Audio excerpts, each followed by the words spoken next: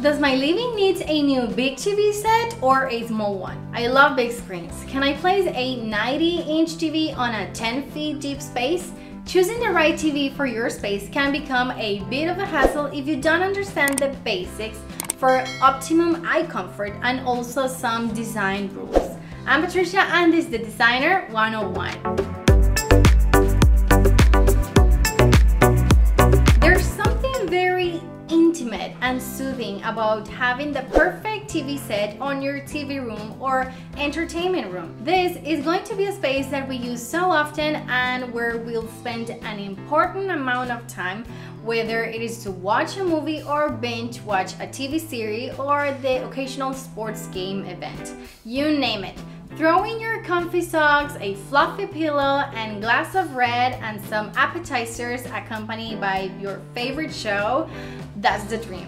Choosing the right TV is not about the brand or the quality of the image or the new features on your smart TV, but mostly it is about how to make that perfect combination and finding that sweet spot that makes the whole room a crowd pleaser and a comfort machine.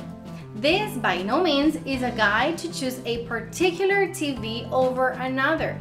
Instead, we'll discuss the basics on any TV entertainment center.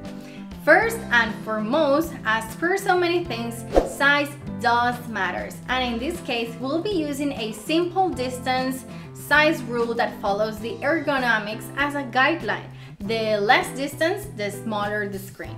This has a lot to do with the feeling degrees of field of vision. In other words, how much screen area will be for you to watch without any discomfort. As a simple example, remember that feeling you get if you sit in the very first row when you go to the movies?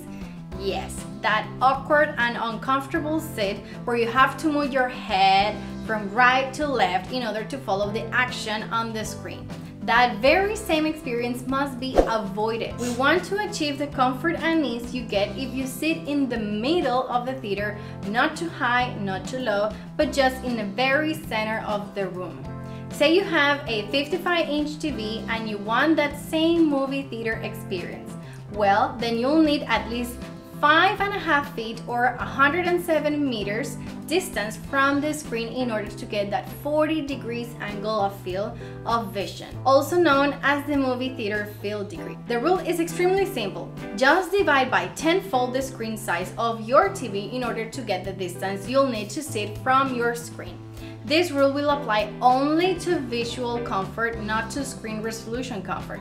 However, the screen resolution nowadays is nothing to worry about since most TV are 4K now or at least 1080p capable, so the human eye can see details and enjoy a beautiful picture at a much closer distance. Check out this resource page for more information on the subject. Now, apart from the distance to the TV from your seat, there's another measure to consider, and there is the height.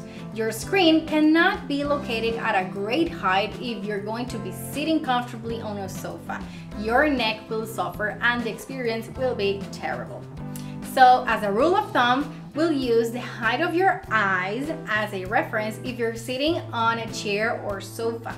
This means that you'll need to measure the distance from the floor to your eyes once in a sitting position, and that will be the height from the floor to the center of the screen of your TV.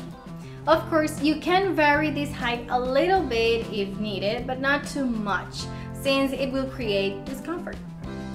And as I said, this will only apply for when you're sitting. If you're laying down on your bed, this rule won't apply, but that's a whole different video. As a final note, remember the budget always. Smart TVs nowadays can go as pricey as it gets. In our next video, we'll talk about creating the perfect home theater space for those of you who love to spend more time in a comfy and relaxing space. So tell me, do these guidelines help you with your decision?